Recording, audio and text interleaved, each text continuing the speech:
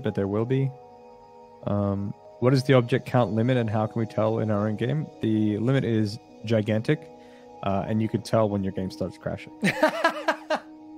And it says you reach the object limit. Yeah, you can't really tell in game because it's like the data value, like, how do you explain this? It's like, it's not like one object isn't one data object. It's like one building, like a constructor can have like several of those U objects within it. And then depending on how you set it up, you get more or less. If you play online, you also get more.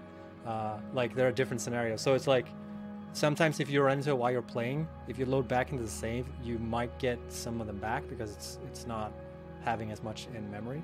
But then you might run into that situation. It's like, it's really hard to know.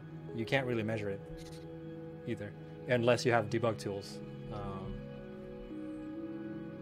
which you don't have in that build.